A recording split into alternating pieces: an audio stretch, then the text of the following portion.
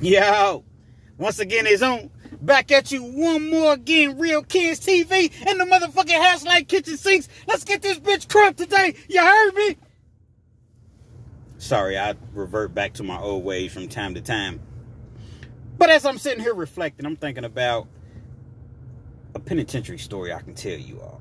You know, the last few videos, I've kind of been opening up pause, double pause. Matter of fact, triple pause to the 10th power. Shouldn't even said that. Shouldn't even use that phrase, opening up. I've been allowing people to learn a little bit about me as far as, you know, some of my personal experiences, some of my, you know, just things that I've gone through in my life. But this afternoon, we're going to get back to the essence, and we're going to go back to the penitentiary stories. So for you all that don't know, I am the self-proclaimed Mr. 30 Minutes or Better. Meaning that any video, any story that I bring you is guaranteed to be 30 minutes or better. So if you're on your way to work, you're at work, you don't feel like being there, as typically most people don't. Your boss is getting on your nerves. Your co-workers they talking your head off or whatever. You're on your way home from work. Let's just say you need to laugh. Perhaps you need to cry. You're trying to lay down and take a nap, or at nighttime you're trying to go to sleep, depending on whatever time you actually hear this video. Or, I'll do you one better. You're just in the mood for a good old-fashioned, true penitentiary / life experience story. Whatever the case may be, this is the channel for you. If you like your 10, 12, 13, 15-minute videos, absolutely nothing wrong with that. But perhaps you need to change your ways of thinking. So with all that being said, there is a message. So I'm in the penitentiary. I'm not at a work camp or anything. I'm in the joint. I'm in the John. You know, Urban Dictionary.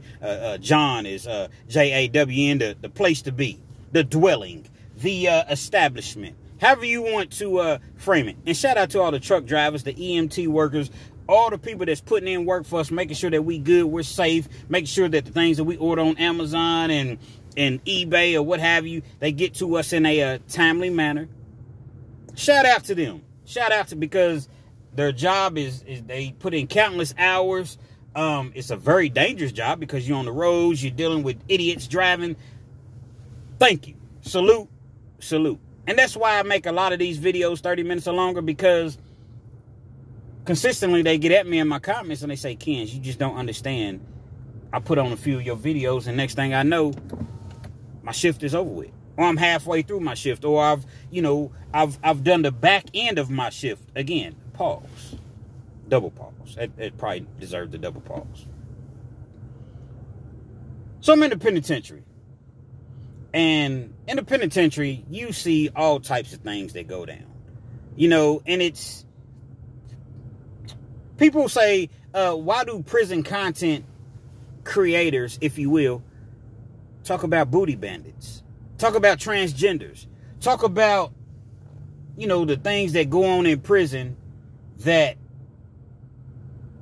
I don't necessarily want to say that don't go on out here, because they do. It's just that in prison, things are more, how can you put this? Things are more tolerable, more accepted. And so that's just a part of the prison. You know, that's just what goes on in prison. So there's no sense in talking about everything else, but leave this part out. No, you need to talk about everything. This is just, in my humble opinion, this is just what I prefer to do. Now, before I go on a side note, there's no rush. There's no rush. So I can throw in a couple side notes. Shout out to the boy Jay Williams. Shout out to the boy Jay Williams. I seen his Jay Williams update video. If you're not familiar and you're hiding under a rock or living under a rock, Jay Williams, Let's Live Life, in my opinion, the coldest prison content creator that there is. Probably the coldest YouTuber that there is overall. Just happens to do prison stories. But Jay Williams got to talking about how, you know, things were going for him as far as why we haven't heard from him. Now, I've talked to him. I've communicated with him, but the average, you know, outside of his immediate circle, and I'm not in his immediate circle. Don't get it twisted. I'm not proclaiming to be in his immediate circle. But I have had communication with him several times, you know, since he's been locked up. He was just talking about, you know, all the different things, the nuances, the broken promises. You know, he was supposed to have work release. He was supposed to, you know, do this and do that. And it didn't quite go that way.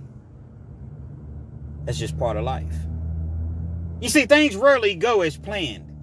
You know, we can plan. They say, there's an old joke that said, you want to make God smile, tell him your plans. Things rarely go as planned. And he talked about, you know, he's finally at a place to where this is the place that he's going to actually serve his time out from. Now, I don't want to give his release date because he said that he wants it to be a surprise. So I'm going to just tell you, it's within the next couple months, Jay Williams will be home, back telling the hottest stories on YouTube. Oh, well, come on, Kens, man. He's asking for money, man. He's trying to con the people. I don't see him conning anybody. I see him telling you all exactly what's going on. You wanted to hear from him, right? He's telling you exactly what's going on. He's telling you exactly, you know, what his scenario, what his situation is. And that's what it is. Nobody makes you go in your wallet and pull your card out and pull your cash out and send money. Nobody makes you do that. So, therefore, it can't be a situation where he's conning anyone. But nevertheless, I just wanted to throw that in because somebody did, jump in my comments and they say, Kens, you know, did you hear about the Jay Williams update? Which I hadn't. And I went back and I looked and I watched it. So, again, shout out to the boy Jay Williams. Go to his channel. If you can help him out in any sort of way, you know, do what you can do. But getting back on track to what my message is today. I'm in the John. I almost forgot I had a thing. I'm in the John. I'm in the penitentiary. As I mentioned, things in the joint it's accepted. Even if people don't necessarily agree or like it, it's accepted. Especially when it comes to the gay activity that goes on in prison. Does everybody partake in it? Absolutely not. Fleece Johnson said that 90% of the people that's locked up partake in it. No. This is my opinion. Now, when he was locked up during the 70s, 80s, 90s, I still don't think it was that way. And I say this respectfully. I'm just giving my opinion. You got a lot of people that don't participate in that sort of activity. But there are some, a minority, that do. And the ones that do partake in that sort of activity, if you will, they're not just all out in the open. You know, they're in the closet with it. You got two individuals. You got an individual named Kite. Pretty sure you can, self-explanatory, you can use, you'll know why his name is Kite, for the simple fact of his name is Kite. He loved to stay high. So they deemed him as Kite. See, in prison, penitentiary, they'll give you any sort of nickname. Sometimes they'll use your street name. Sometimes they'll use your nickname, you know, that they give you while in prison. Just depends on who you are and what your stature is. You got an individual that's a transgender named Chocolate. Now, hold on, Kens. You already told us about the story about Chocolate. No. Simmer down. Relax. Let me explain to you. You had an individual named Chocolate that was a booty bandit. Totally different experience. Totally different bit that I did my time on. Then you got an individual named Chocolate who's a transgender. We're on the prison yard. In prison, transgenders, and not just transgenders, just anybody that's of that community, you know. But transgenders are really, really sought after. Again, not by everybody. I want to stress that. Everybody is not on that.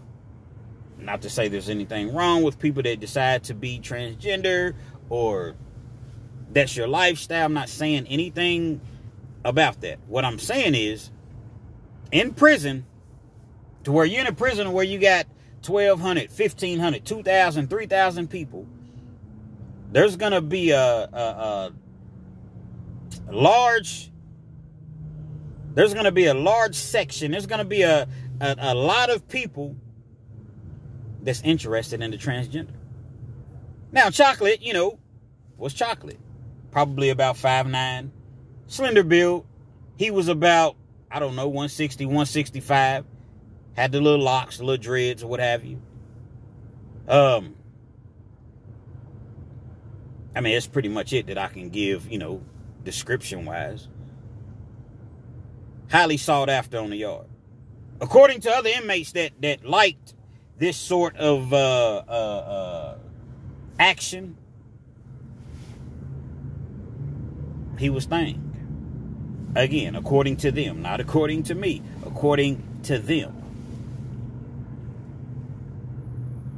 A lot of dudes wanted Chocolate. Chocolate just wasn't I don't necessarily want to say your average transgender. Chocolate had clout on the yard. Being so sought after, he had options. Chocolate liked the white boys. Chocolate liked the white boys for the simple fact that the white boys had all the bread. Not to say that black dudes don't got bread in prison. But the white dudes, man, they got that bread. And they gonna pay. They gonna pay the way that they weigh. And they're not really trying to be, you know, secretive about the situation. Yeah, by God, I like me a little black. You know, I like me a little, you know, I like my coffee black, by God. They're going to come all the way out and just talk about it. There is no, oh, look, man, we got to sneak here and sneak there and don't tell nobody. No. So Chocolate tended to, you know, veer towards the white dudes. All the white dudes wanted Chocolate. All the white dudes that was in that sort of lifestyle wanted Chocolate. Had several black dudes that wanted Chocolate. Again, black dudes that was in that lifestyle. I'm being very specific and being very careful because I don't want anybody jumping in the comments. Oh, come on, Kens, man. Everybody ain't on that, man. You know what I'm saying? Everybody. I understand everybody's not on that. And that's the reason. This is the reason that I'm being very careful with my words. Y'all rock with me, man. You rocking with me, man. Jump in the comments, man, to help the engagement, to help, you know, get my videos and my views up. Rock with me. Let me know you rocking with me, man. Where you rocking with me from? You know, you got Memphis, you got San Antonio, you got Arkansas, you got Florida, parts of all types of Florida, you got Kentucky, you got Louisville, you got Lexington. Let me know where you're chiming in from.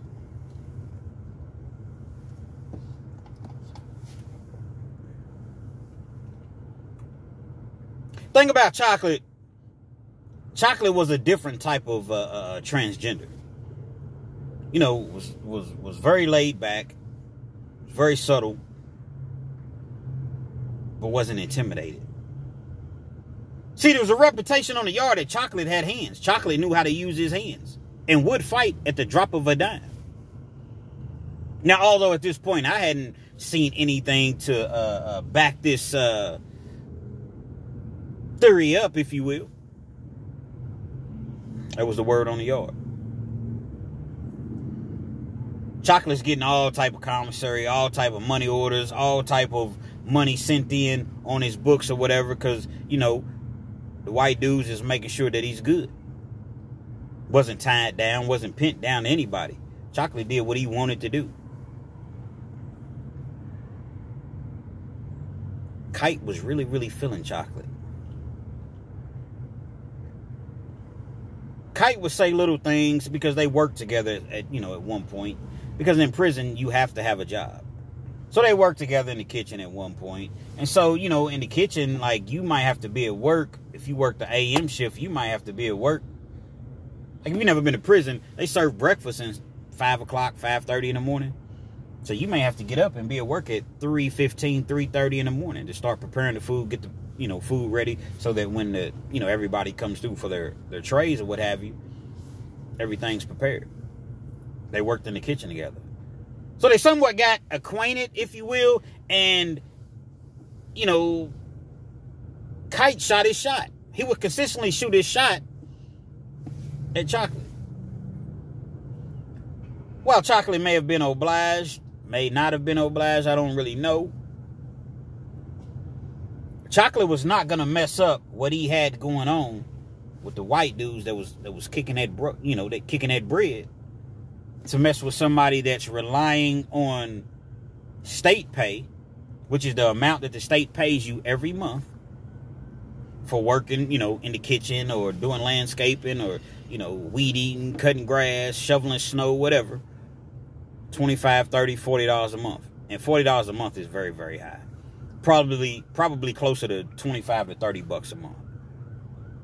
Now, Kite got money sent in from time to time, but his money was nowhere near as long nor consistent as the white boys. See, the white boys, they had the strips. Everybody wanted the strips. They had the greenery. And they people sent them money. So they was strapped. You know what I mean? They was good. Chocolate wasn't a rude individual, If you needed something, if he'll talk to you, he'll if you need something, he'll holler at you. And so, as time went on, Kite became, I don't necessarily want to say infuriated. Kite became a little distraught. He wasn't really feeling the fact that Chocolate wasn't feeling him. Every morning he's shooting his shot and he feel like Chocolate is playing with him. But from what I understand, I'm a narrator. I wasn't there every day. I wasn't, a part of all their, conversations that they had. So from what I understand, Kite would get more and more upset because he wanted Chocolate, but Chocolate wouldn't give in to his advances. So come to find out, I don't necessarily want to label Kite as a booty bandit, but he was a cheek buster. He liked busting them cheeks, as Big Hurt from Fresh Out Prison series would say. He was a cheek buster. And if you're a cheek buster, kudos to you. I'm not knocking anybody. If that's what you choose to do, I'm not a cheek buster. But if that's what you so desire to do, that's on you. There's nothing wrong with how you feel as far as what you want to do. I guess technically we're all cheek busters when you really, really think about it. But I don't bust dudes' cheeks, respectfully. But at any rate, he's not really feeling the fact that Chocolate is not feeling him. One day we're in the kitchen, we're in the chow hall. When the chow hall, Kite is still working, on the chow line. Now, typically, all the ballers, if you got money in prison or you got money on a regular, a lot of dudes, especially the ballers, they don't even go to the chow hall. They may go to the chow hall to handle some business. They may go to the chow hall if it's a decent tray like burgers or Polish sausages or, pause though, taco salads, tacos, whatever. They may go and give their trays away to somebody else, one of their homeboys or something like that. But it's kind of like an embarrassment. It's crazy, but it's kind of like an embarrassment for somebody that has money that eats out of their locker, which means everything they eat is bought off a commissary or ordered. When the prison does like pizzas and steaks and things of that nature. It's an embarrassment. So even if they want to eat in the chow hall that day, they can't be seen eating in the chow hall. You see what I'm saying? They're in a chow hall this particular day. Chocolate comes through the line. Chocolate wants that chicken. They having chicken. It's chicken day.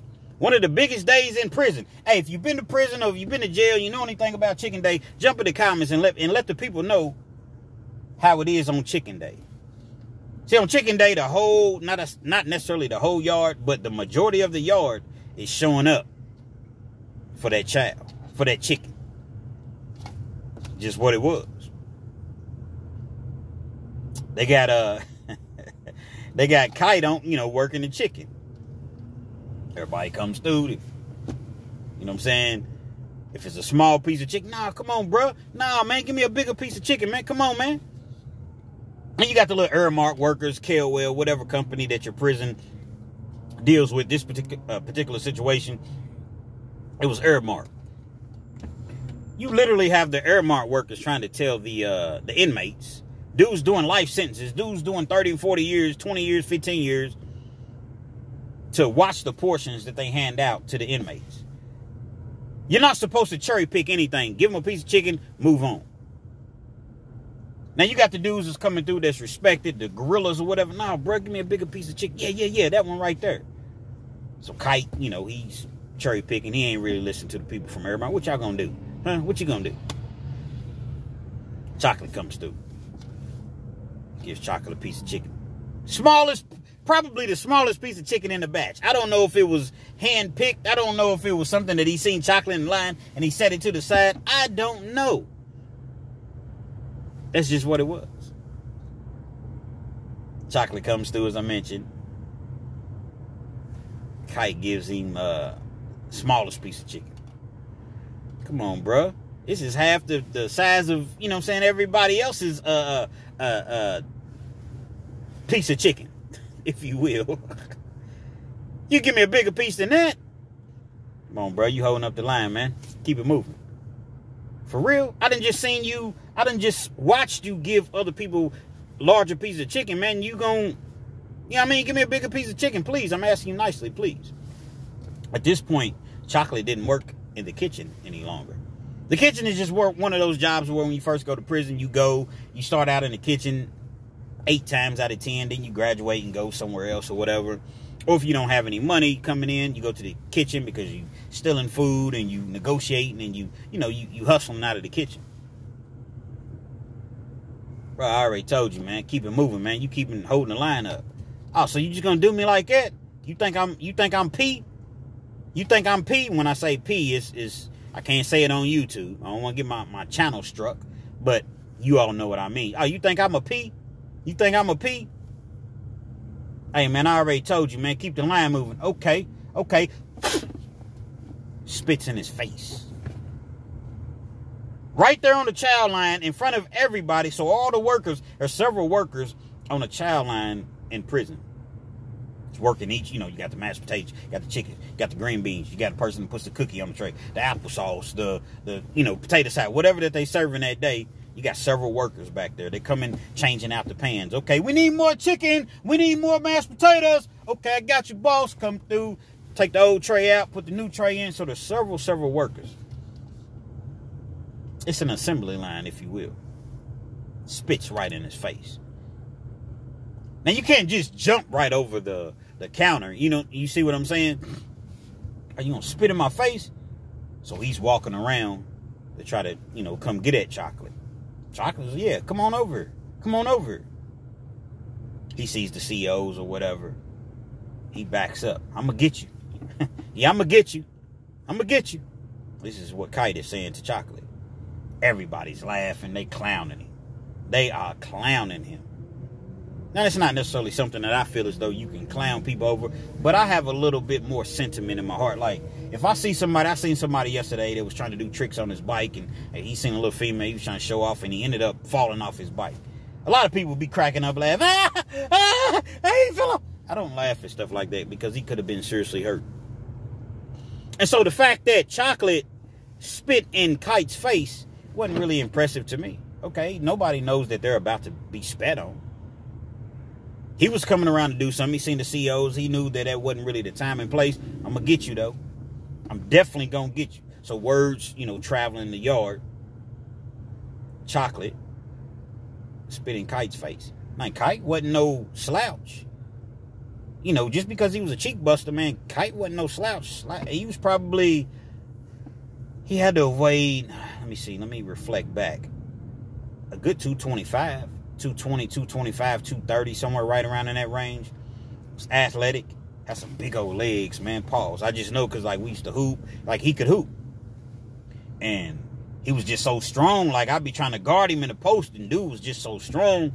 It's probably, it wasn't really that tall. Probably, I don't know. I don't know his exact height. Y'all jump in the comments and tell me what you feel as though I'm going to say as far as his height is.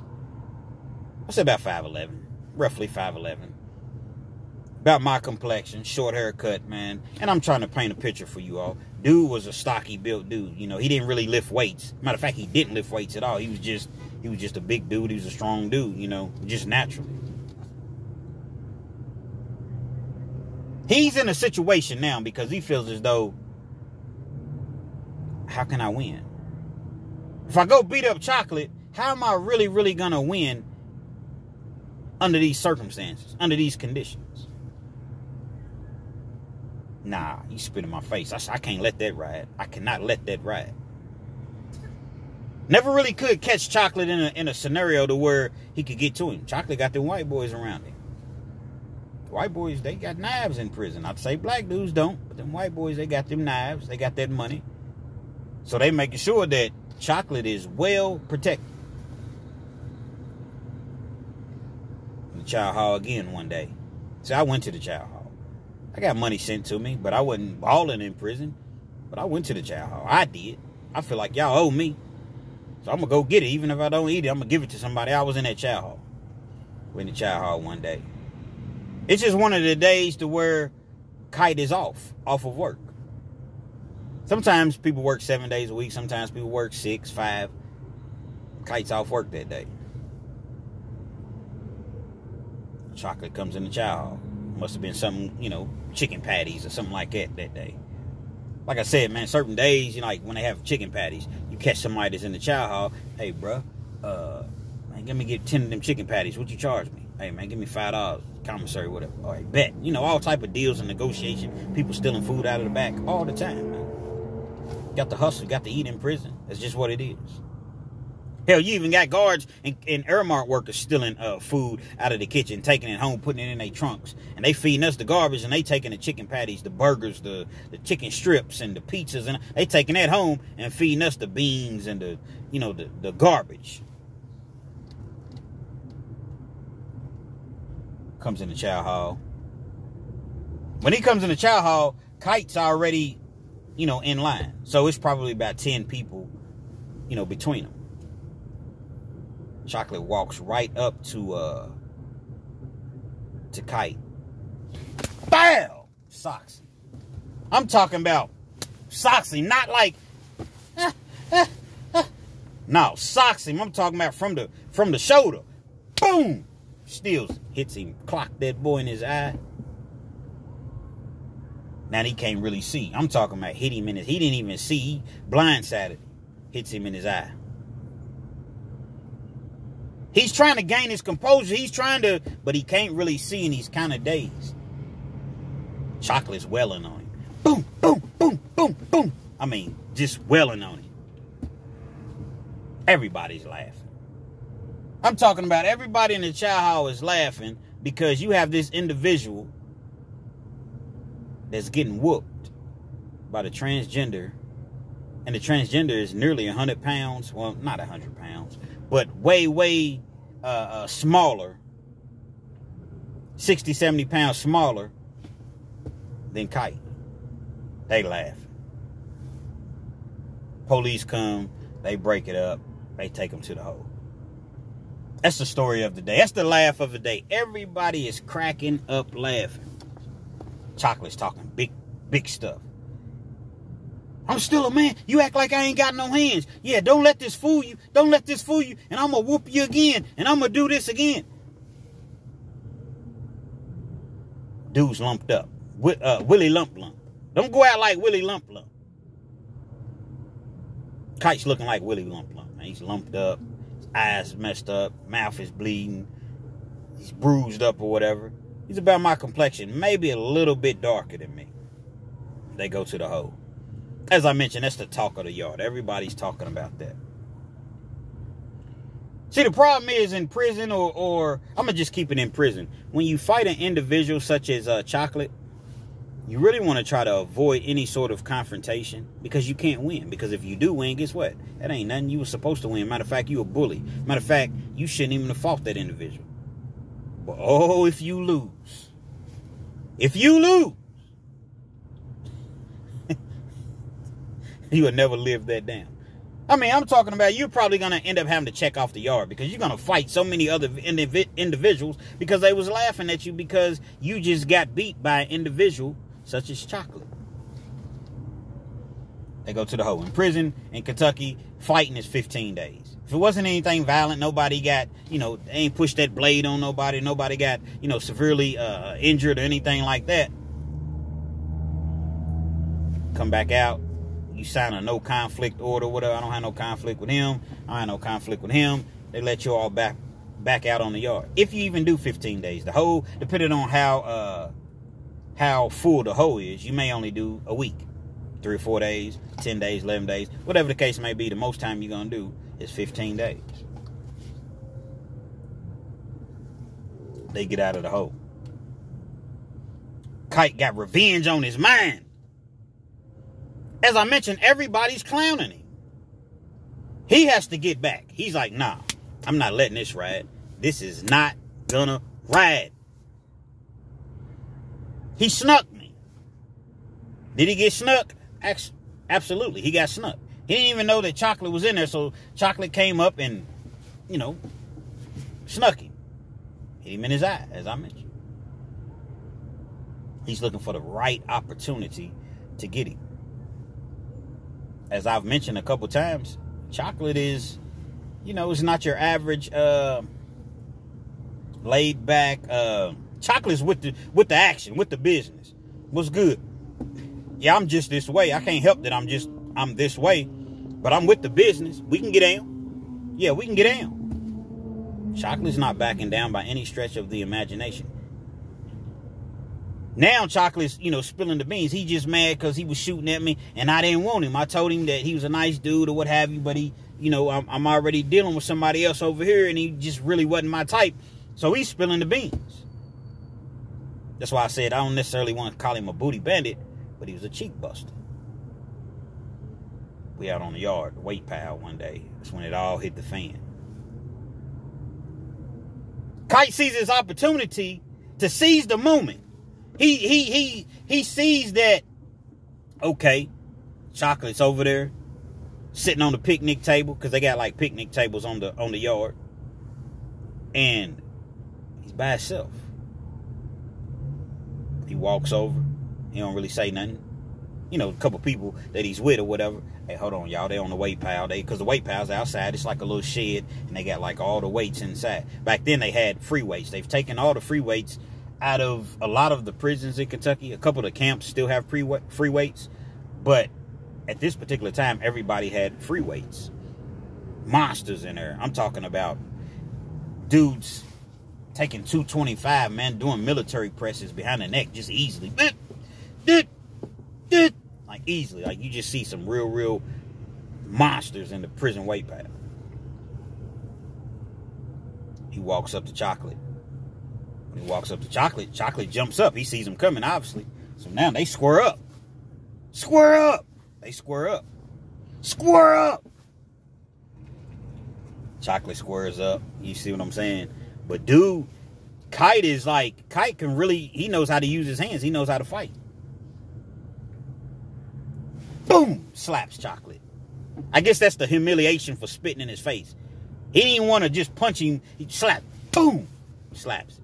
Immediately, everybody sees it. Everybody starts to kind of gravitate towards the situation, even though you typically don't want to do that in prison because it attracts attention from the cameras and the COs. But it's just right there in the middle of the yard. You got guard towers that have guns. You have guards, COs that's walking the yard. Everybody's going to see it. This wasn't a huge yard. Certain yards, you can get away with that. This particular yard wasn't that big of a yard. It's a nice size yard, but it wasn't huge like Green River or anything like that. Y'all ever been to Lee Adjustment Center? You know what I'm speaking of. This wasn't a huge yard. Slaps him. Chocolate, okay, what's up? Chocolate didn't have nothing coming, though. This dude was a man. This dude was a beast. Not to say Chocolate wasn't a man. I'm just saying this dude was good with his hands. Hits him a couple times. Wham, wham. Chocolate swings. Don't have nothing. Boom. Sleeps Chocolate. Chocolate's always goes to sleep. Now when he goes to sleep, now all this has happened like fast. So when I'm telling the story, it's happening way faster than this. He's knocked out like this. Hands stiff. shaking a little bit. You know, bobblehead doll shaking. Kite goes over to stomp him. Kite's gonna stomp him all the way out. The only problem is the white dudes that's, you know, in the circle of chocolate, they see it, they run over, they jump in. So now it's like 5 of them jumping Kite. Kite's holding his own, but you know, it's kind of hard to fight 5 dudes. Now, Kite's people, they see what's going on. They run over, they fighting. So now it's an all-out damn near race war. Even though it wasn't about race, but you got the white dudes and they fighting the black dudes. I don't know exactly how many people it was. It was close to even. 7, 8 black dudes, 7, 8 white dudes. Give or take 1 or 2, but you know, it was pretty much even. This time, man, Chocolate done kind of woke up. He don't really know what's going on. You know, he's dazed. But he done woke up. It's a big fight on the yard. The COs done came out. They breaking it up. They got they tear gas on them. Or not the tear gas, but what do you call it? A pepper spray or whatever. So they done came out. They spraying everybody. It's not like on TV to where in the guards tower they firing at everybody or firing warning shots. It wasn't anything like that. Now, they will do that. Don't get it twisted. But this wasn't one of those situations that called for that. They finally get the yard calmed down. They take, you know, everybody that's involved to the hold. Couple people actually able to kind of slide off or whatever. Not get taken to the hold. And in a sense, I guess Kite kind of got his get back. But that never really overshadowed the fact that not only did Chocolate spit in your face, he beat you up the first time. See, nobody's really looking at, oh, well, yeah, he beat him up, but he snuck him from behind. No. You got whooped by a transgender. People fail to realize sometimes just because you may be a transgender, you are still physically a man. You physically, you know, have strength. You know how to, some of them really know how to really use their hands and fight. So that's why it's best to just try to, as I mentioned earlier, try to even avoid that whole conflict. Because either way it goes, you can't win. If you win, you were supposed to win. But if you lose, man, you're going to get clowned. Kite was so upset about that scenario. Now, at this particular time, once they went to the hole, wasn't no putting everybody back out on the yard. You know, you're going to get sent to this institution. You're going to get sent to that institution. Because obviously, there's something going on between you two. I don't know if it's a lover's quarrel. I don't know exactly what it is. And then you couldn't put Kite back out on the yard because guess what? Now the white boys is mad because Chocolate has been shipped off to another institution.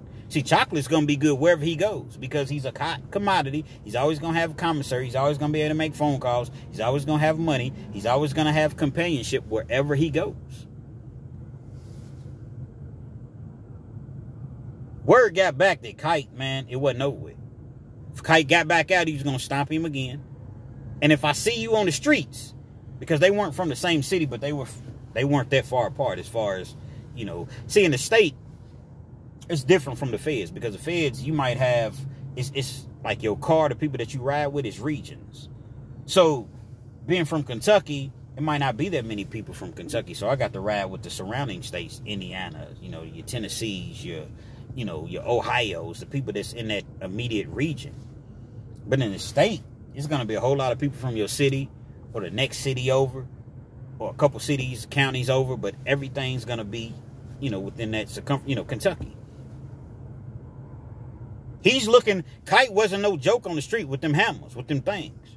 He's looking to do some serious damage. Unalive, he's looking to unalive Chocolate if he sees Chocolate on them streets. He was serious about that. Been in all types of shootouts or he was in there over a couple gun cases. So he wasn't no punk by no stretch of the imagination. These are the crazy things that you see in prison. These are the crazy things that go on in prison on a daily basis. So that's why it really makes me laugh when I hear people say, now come on, Kens, I rock with you, but I just heard, you know, this content creator tell a similar story. Are you taking this story, Kens? You can't reinvent the wheel. There's only so many things that can happen in prison, despite where you're at. So you'll probably hear several different stories that are similar to another individual's stories. Because this prison is only so much that can happen. Crazy, man. And this is something that I witnessed. I was there. I seen it. I was a part of it as far as being, you know, in the environment. That's what I mean when I say I was a part of it.